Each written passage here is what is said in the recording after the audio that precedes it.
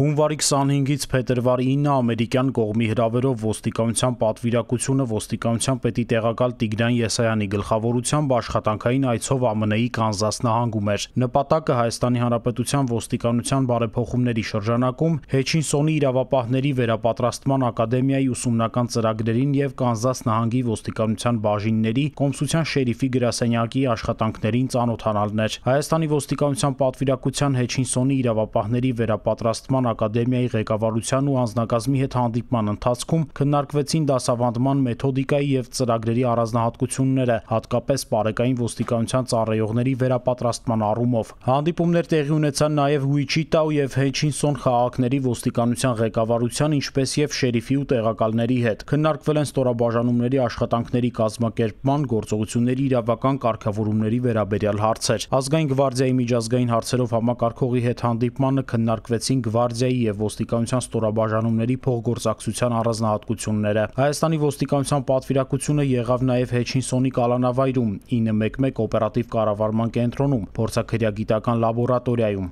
CWAT հատուկ ջոկատայինների հրազենային սիմուլյատորում և կրակադաշտում։ Հանդիպումներին քննարկվեցին փոխադարձ հետաքրքրություն ներկայացնող հարցեր։ Այցի ընթացքում Հայաստանի ոստիկանության պատվիրակությունը ստացել և ուսումնասիրել է տարբեր տեսակի փաստաթղթեր ու նյութեր, որոնք կարող են օգտագործվել ոստիկանության պարեկային ծառայության և օպերատիվ կառավարման կենտրոնի ստեղծման համար։